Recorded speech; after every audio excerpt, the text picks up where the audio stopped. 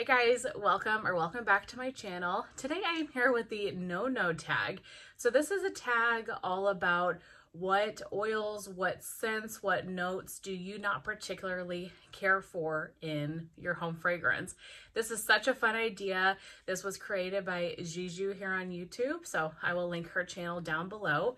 And then I was tagged by Steph the Scented Gemini, so her channel as well will be in the description box. So thank you so much, Steph, for tagging me in this video. Usually pretty vocal, I feel like, about what I don't like, but I would love in the comments down below for you guys to list the oils or the scents that you particularly don't care for and that you stay away from. So for me, let's start with fruits. Grape is a hard no. Same with banana. I don't like Laffy Taffy banana. And what's interesting about those two things is I don't really like those in food either. I don't like banana Laffy Taffy. I don't like grape. I like grapes, real grapes. I don't like the artificial grape flavored candies. And so I kind of wonder, because I don't like those in food, if that translates to me not liking them in home fragrance. I think that probably plays some part of it. I'm curious, if you're somebody that likes banana Laffy Taffy, do you not like it in home fragrance as an oil? I'm curious to hear what you guys think. But definitely those. I don't like anything for the most part that's super artificial, and I think for me that's a big part about why I don't like those fragrances, is because they're so artificial, so chemically smelling to me. They're just not my favorite.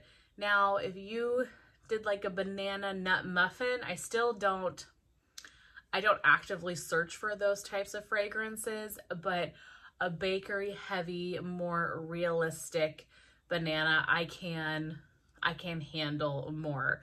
But if it has even an ounce of that Laffy Taffy or anything like that, I don't particularly care for it. Same with pineapple. I love pineapple to eat, but there's something about a lot of the oils that pull very artificial to me. And there are a lot of blends that have pineapple in them that I really do love. So it just depends on what the oil is. But again, if it's that artificial fragrance, I can't handle it. That's what really sticks out to me. So I don't really care for Scentsy's pineapple a lot. I can do more vendor wax pineapple normally, but something in the way Scentsy does their pineapple can be really hit and miss. Same with Scentsy and pumpkin. And I would say just pumpkin in general, although I like pumpkin pecan waffles and I do like pumpkin, but I'm more hit and miss with it. And I think a lot of that has to do with me not liking bakery as much as I used to. I'm definitely an earthy, masculine cologne type fragrance lover now. I love the perfume dupes. Those are the scents I'm leaning more towards, and less bakery. And a lot of times the pumpkin just comes off very bakery, kind of basic to me. And so I don't always love that. Again, just depends on the blend, because there are exceptions to all of my rules here, and it also depends on what particular oil is used. You know, there's many different oils for the same thing, and so it depends on the particular oil. I don't like Scentsy squashy pumpkin. To me, it smells like baby food. It smells just like a raw gut of a pumpkin, and it smells like it's kind of rotted a bit to me. So I have to be really careful with Scentsy pumpkin. And I tread lightly. I like to try things, because there have been so many items that I have tried that I didn't think that I would like, and that are, you know, wild cards that end up being favorites. For example, Pet Cemetery or it's called Morning Walk now, I'm sorry, Morning Walk from Super Tarts. That one it's like brisk leaves, amber, I can't remember all the notes, but it has a touch of dirt in it. And when I first was buying from Super Tarts and kind of hearing people's reviews about Super Tarts, you know, years ago, I was like, oh, that's definitely a wild card because of the dirt. I don't know how I'm going to feel. Not a scent that I think I would particularly love. Picked it up, and you guys see, if you watch me, I'm a dirt lover. I am obsessed with dirt blends. And so sometimes those wild cards really throw you into something that you love. I don't know how I got off that little tangent, but the point is that it depends on the oil, and I like to try new things because you never know.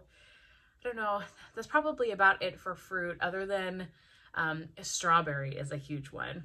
I've talked about my kind of love-hate relationship with strawberry here for a really long time. It was the first oil that I ever was turned off by. So what I like is I like bakery heavy strawberries. I like macerated juicy strawberries that have that sugar component, that bakery component. I do not like fresh picked strawberry. And I know that so many people do, like the strawberry that's in Summer Scoop and different blends like that. If it is that fresh picked strawberry, it smells, to me, it smells like rancid milk. I don't know why my nose does that. It's done that for years. I've told this story so many times on my channel, so I hate to repeat myself, but I feel like it's appropriate for this video. My first ever vendor wax was from Sassy Girl Aroma back in like 2016, 2017-ish time, probably. And my Scentsy consultant at the time so generously sent me quite a bit of Sassy Girl Aroma wax to try. And the first blend I ever smelled was Montego Bay. Great first scent to try in vendor wax. And that was truly my gateway. I was hooked. But in that first kind of shipment, friend mail vendor wax that I picked up, she had sent me a blend that had a strawberry in it. And it smelled, I got that sour milk, something was rotting type of fragrance. And me being new to vendor wax, and you know, that was my first time, I didn't have any concept about how vendor wax was made or how it worked. I thought, oh, the oil has gone bad in this. The oil has went rancid and it doesn't smell like it's supposed to. I quickly learned that that is not true. That is the way that strawberry smells. And a lot of people love it and don't get that type of sour milk scent, but that's strongly what I get. So I tiptoe with strawberry in scents. I really look at the scent notes, and if it's a new vendor to me, I might pick up, if it doesn't say like strawberry pound cake, I know I like that. But if it just says fresh strawberry or strawberry in general, I might pick up one scent just to see what the oil is like. But strawberry is definitely a scent that I stay away from until I kind of know that it's a strawberry that I will enjoy. Let's see what else.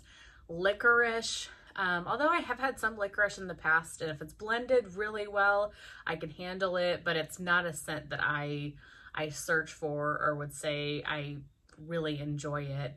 Licorice. Root beer. Cannot do root beer again, but I don't like root beer to drink. I don't like root beer at all anyway, and so that might have something to do with it. I do love cola scents, but not root beer. Cashmere can be similar in that vein too, and I'm kind of wondering if it's just one oil.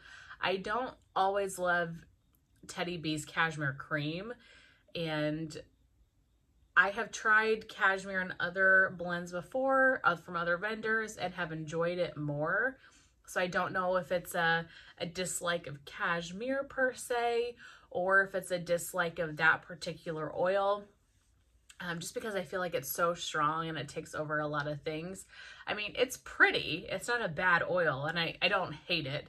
And honestly, it's probably ranked pretty high compared to some of these on this list. But it's definitely a scent that I avoid and don't pick up a lot of if cashmere is in the notes. Although I love cashmere and corduroy from Scentsy. That is one of my favorite, all-time favorite bars is cashmere and corduroy. So I'm a walking contradiction. You just never know. But again, it's so dependent on the particular blend, the particular oil. What else? I love tree fragrances, but one tree oil that I do not care for is sugared spruce. I think that is the only tree oil that I don't care for. There's just something about it that is so strong and just like nose clearing in some ways that it is a fragrance that I cannot handle. I feel like that's probably about it. I'm sure there's something that I'm later going to be like, okay, you forgot to talk about this, you forgot to talk about that. But I would think that those are the biggest ones. Blueberry is one. And it's more like blueberry muffin that I don't particularly care for, like a bakery heavy blueberry. But I'm sure there's going to be some, like I said, that scream at me later that I forget to mention. But I am willing to try anything once, and I'm also willing to try anything after a couple of years to see how my nose has changed, because it has. My nose has changed many times in the course of buying wax. You know, your nose and your scent preferences and everything is very hormonal too, and as we grow and develop and change and grow in different areas of life, your senses change too with hormones. And so you never know. I'll probably come back in a couple of years and these will be my favorite scents and I won't like tree anymore. It's very possible.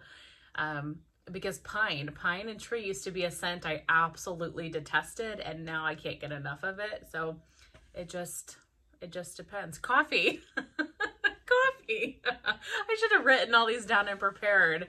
Although I'm getting a little bit more into coffee. Just a touch, I'm getting a little bit more into it. But yeah, coffee is a huge one too.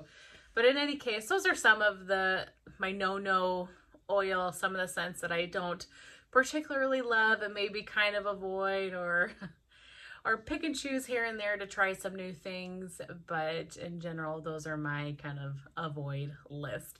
I'm really late on putting this video up, so I'm not going to tag anybody because I'm late and I feel like a lot of people have been tagged already, so I truly don't know who to even tag. So if you have not done this video and you would like to do it, please, I would love to see your no-no tag. Consider yourself tagged.